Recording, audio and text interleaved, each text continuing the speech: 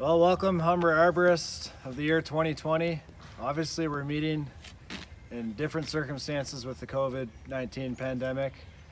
However, we're going to do our best to demonstrate a crane-assisted tree removal and go through the processes and the sequences of work that allow for a successful crane job. So every good, successful crane job starts with good job planning. As the quoter, estimator, or job organizer, you need to ensure that you have space for a large piece of equipment like a crane to operate. It needs to have outrigger clearance and boom clearance to work safely. You need to look out for things like hydro and adjacent trees, adjacent structures, wires, all those sorts of things. So we're going to do a bit of a pre-work assessment here. Here we have the tree that we're going to be taking down. It's a dead sugar maple. There's a few canopy picks that we can make and a couple of trunk picks that we can demonstrate some various cutting techniques and really slow it down and hopefully get some good video and audio on how to make these cuts and lifts properly. Unfortunately, we don't have fancy recording gear. We just basically have an iPhone and a GoPro. So we're going to do our best. I'm going to talk as loud as I can and make sure that everything's clear and concise. So in terms of this job site, we're working off the road, so we don't need traffic control. There's no hydro involved, which is nice. If there is hydro involved and you're working in proximity, you need to make sure that you have, first of all, somebody who's qualified to work around hydro. If you're going to be coming within those limits of approach, you need to consider an isolation. Okay, just shut the power off so that you can work safely. Cranes do not have isolated, insulated booms, so you need to make sure that you're maintaining that 10 feet of distance at all times with the crane and the load on the crane. We're just going to do some setup here. So this crane is going to be set up exactly where it stands. Outriggers will be coming out and being placed on this area here, which you can see is wet and not very compact. So we need to make sure that we can spread the loads out that the outriggers are creating on the ground pressure.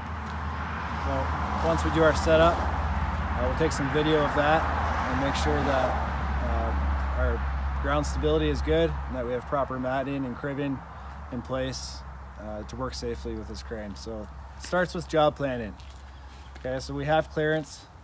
There are some trees around the tree. However, the boom is tall enough and high enough where we can elevate the lift and work around those trees. So we're gonna get started setting up this crane and we'll go from there.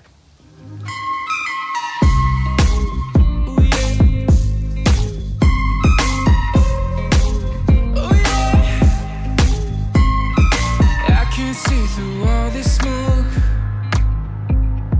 apparition, you're a ghost. Tell me now, I need to know. Will we sink or will we float? Tell me now, I need to know. Did you just call to say hello? Welcome back. So we've done our pre-job assessment. We've all signed off. We have a job plan in place. The crane is now set up, as you can see, and we're ready to proceed with accessing the tree and commencing with this removal. So this tree we feel is safe to climb. Joel has installed a climbing line. We've load tested it, and so in that sense, we're good for tree access by climbing the tree, just a regular climbing system. He's going to ascend SRS and then most likely move to MRS while he's up there. So let's talk about crane outrigger stability. As you can see over here, we had to deal with a bit of a slope.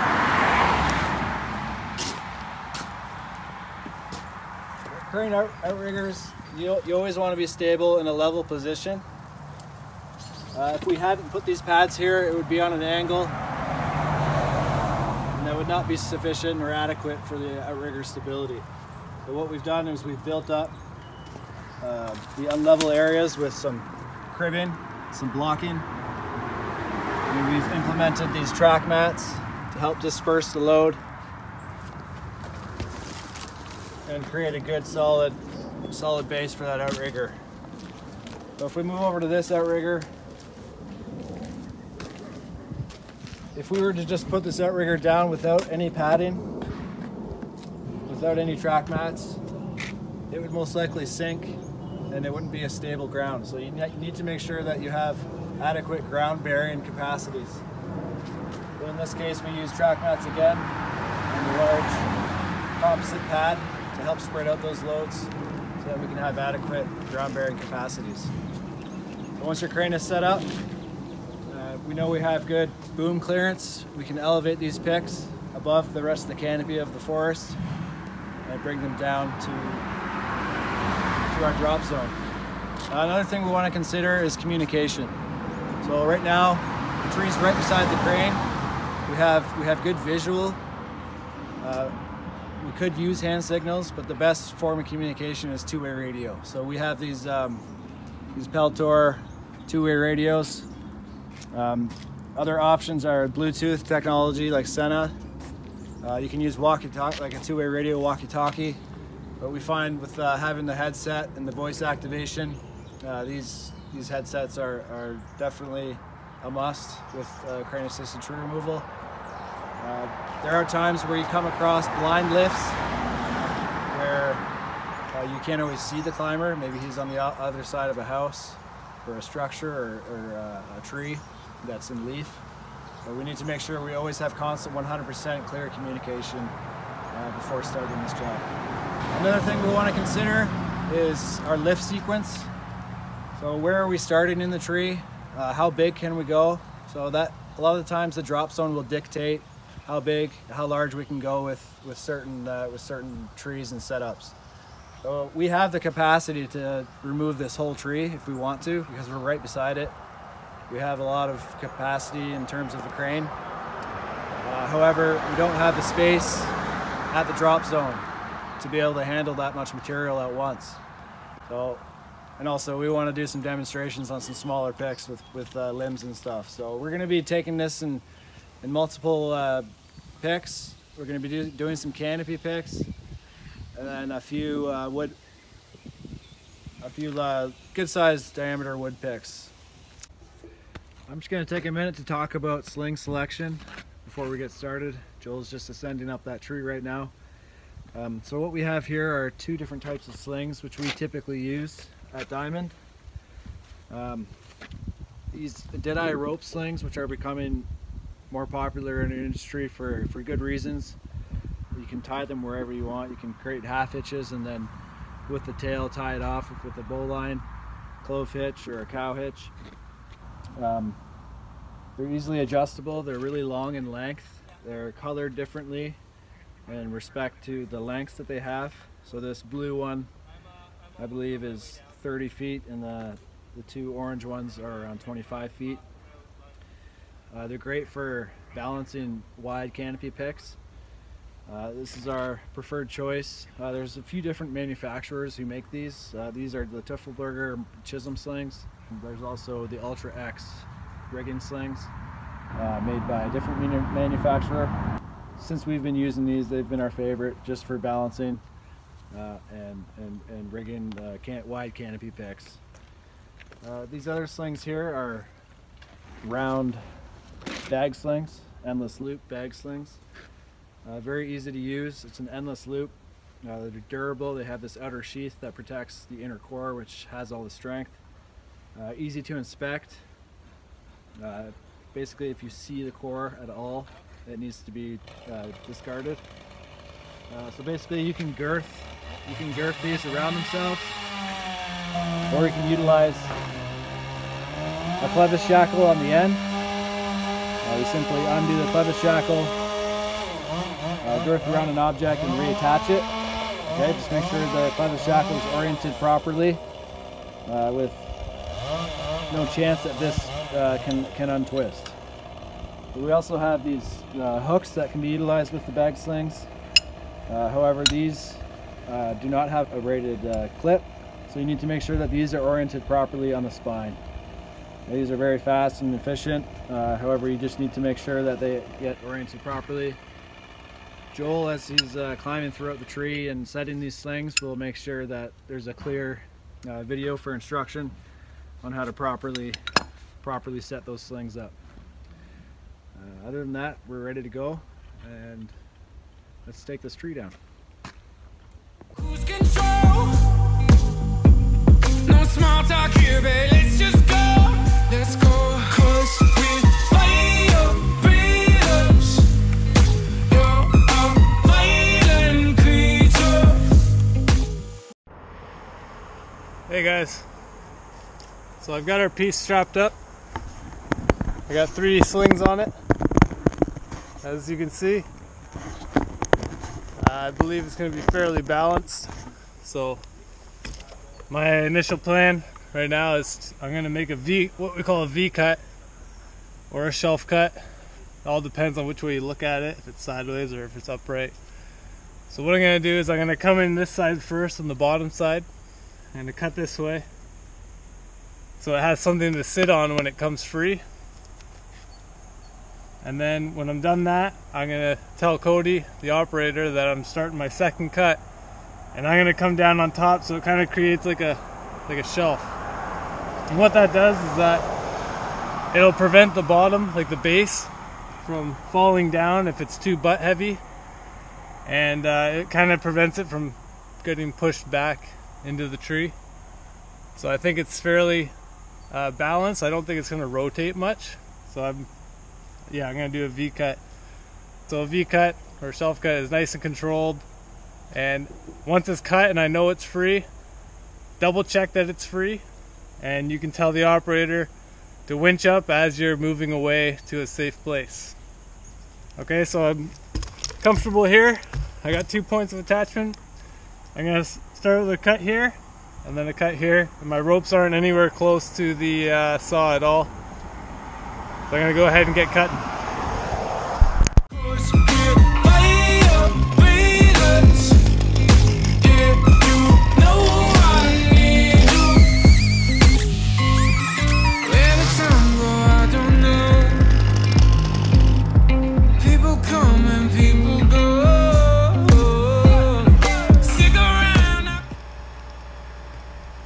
Now I'm double checking that it's free.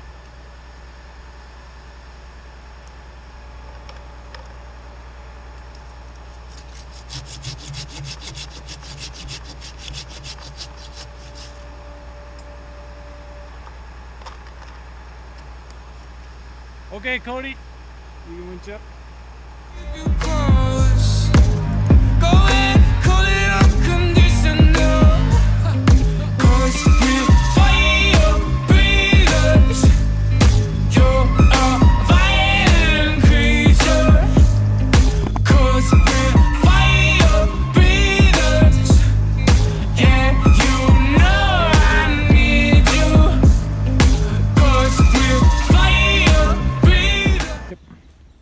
So now I'm going to go over some ground worker safety rules that you should have in place. As the load's coming down, obviously you never want to stand directly under the load at any point of time. When we're dealing with trees, we have loose branches, hangers that could easily break off. You know, for example, this one, you know, I just simply pulled that off. That could easily become dislodged at any point, so we never want to stand under the load. And once the load has been dropped by the chipper, either on the chipper bed or near the chipper, the risk hasn't gone away. So we still have loads, tension, compression at various points that we need to look out for as the groundsperson processing this debris. We can utilize the crane right now still. It's still tensioned on those 2 upper ones. This lower one has become slack. Okay, so we can cut these lower limbs off to make it easier for the ground person to lay down safely. You always want to keep an eye out for the headache ball. It could be under tension or swing, depending on how smooth the operator is. So just be aware of your co-workers and what's around you and the pressures and tensions involved with processing the debris on the ground. All right, so that pick was pretty smooth. So now once that pick is gone and it's over there by the chipper, I'm waiting for the crane to come back. So in this time I can be planning out my next move. So my next pick is going to be this limb here. Okay, so I'm sizing it up, I'm taking a look. It's pretty long, a couple dead limbs. It's not too wide. So I'm thinking I could put a strap there, another one maybe around there, just to kind of balance it out, and one down here to control the butt.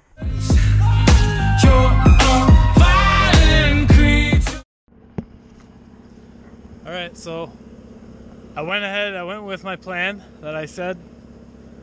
I'm gonna put 3 slings on it, right? So I got the one up top, which is most of the weight, and I also got this lower one here, which is gonna control the butt. So it's dispersing the weight between the 2 slings. That third one that I put up there on the right, it's on a very small branch. It's not very critical for the load. It's not holding a lot of weight. But I just put that third one on to keep it from rotating. Because if I just did these 2, it would want to rotate this way. So I put that third one on just to keep it from rotating. So I'm going to do the same thing again. I'm going to do a V-cut or shelf cut. Go here and then cut down that way.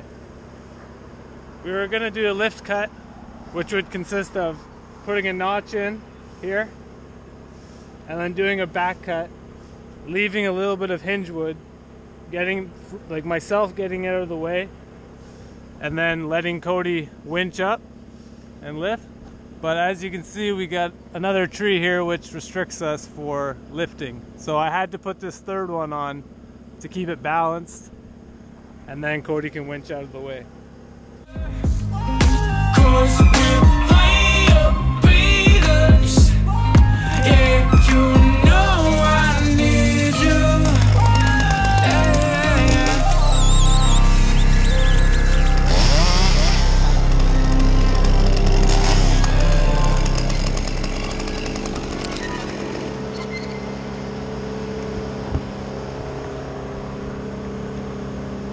Alright, Cody, you can winch up.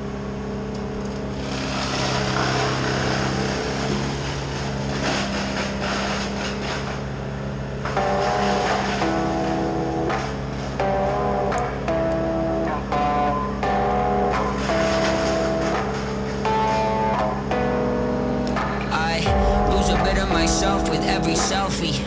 Lose sleep over wealth, it's not healthy. Finding a new religion on Yelp to come help me. Praying to the label itself, do not shelf me.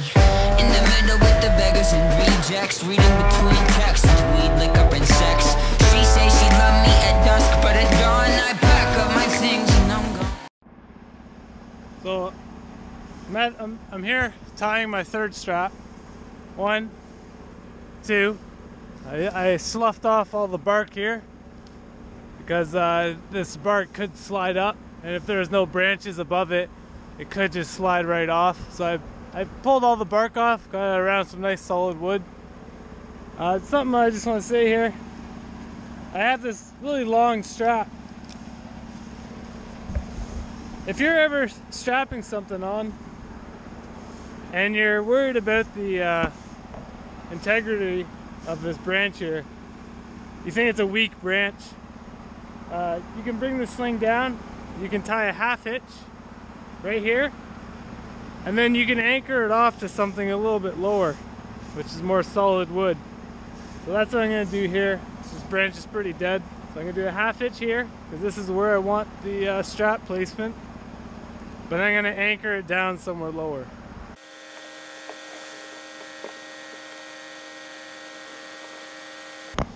So now from the crane up there, the strap comes down. I put a half hitch, and then I anchored it down to a thicker piece of wood. Alright, so here I am. I pulled my rope out of my tie-in and I'm lanyarded it off here. This comfortable working position. I got my other rope, my climbing line, hooked up down here with my friction saver installed just in case I need to come down. So I got 2 points of attachments. So for this one, we're just going to do a V cut. So it's not going to be a shelf cut, it's going to be a V. So I think the tree is more likely to rock this way instead of this way. So I'm going to place my V this way so that it can pivot within the V, if that makes sense. So I'm going to do my first cut on the back side here and come down. And my second cut's going to come right here. And I don't know where I'm gonna go, but I don't care, Once I get to this point, I got a little bit left. So I'm going to use the tip of the bar to cut really slowly. on the road. Never been a perfect soul, but I will not apologize. Been a lot of places in this life, and I did a lot wrong.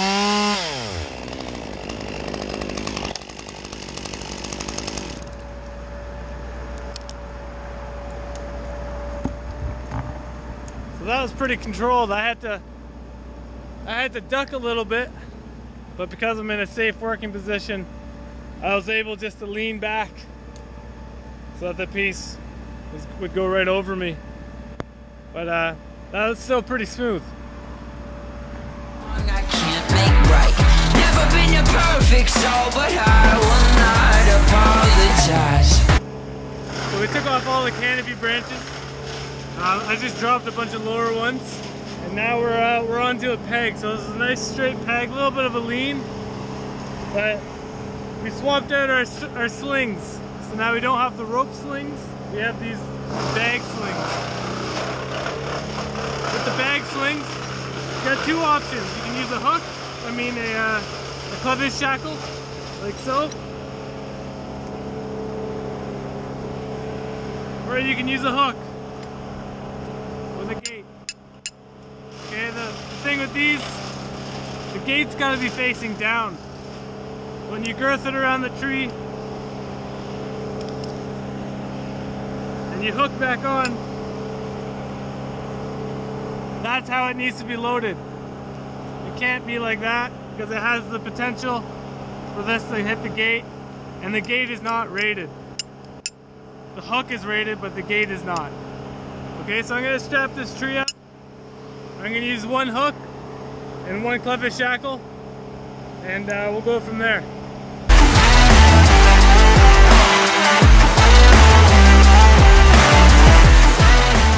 Okay, so I got the shackle on.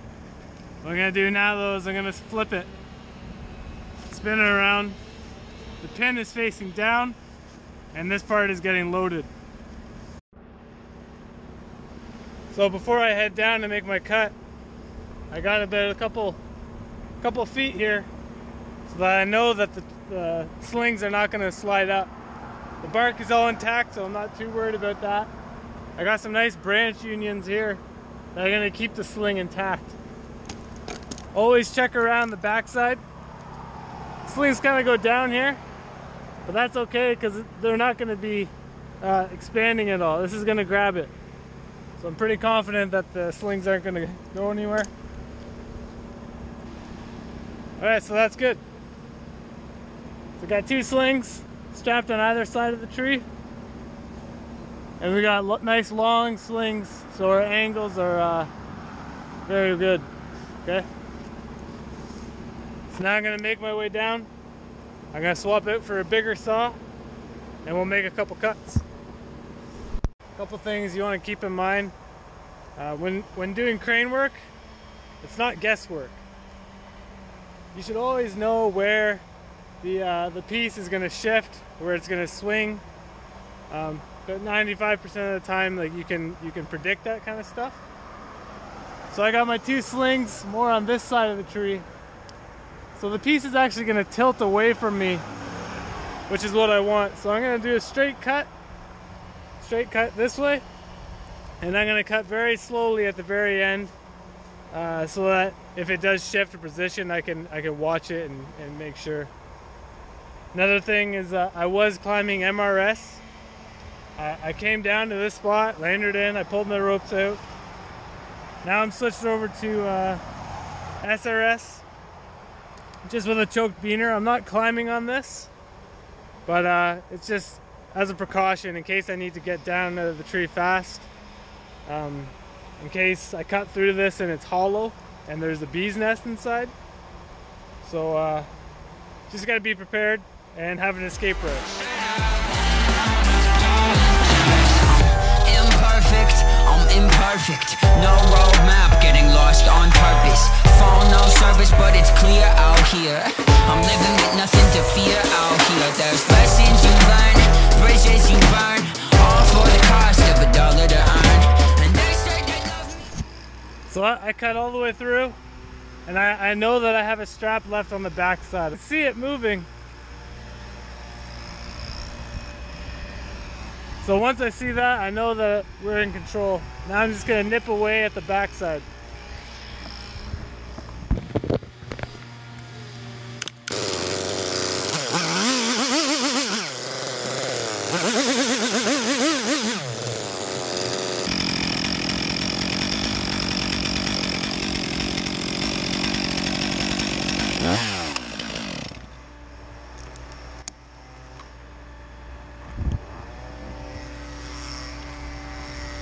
So our prediction was right, it did tip away from us. So I cut all the way through. I left a strap on this side here, it tipped, and then we finished it by cutting very slowly. The smallest amount of wood fibers here can really shock load the crane. So when making cuts, really gotta be 110% sure that your piece is free. Dusk, but at dawn I pack up my things and I'm gone. And I don't know where I'm gonna go, but I don't care, I'm on the road. Never been a perfect soul, but I will not apologize. Been a lot of places in this life, and I did a lot wrong I can't make right. Never been a perfect soul, but I will not apologize.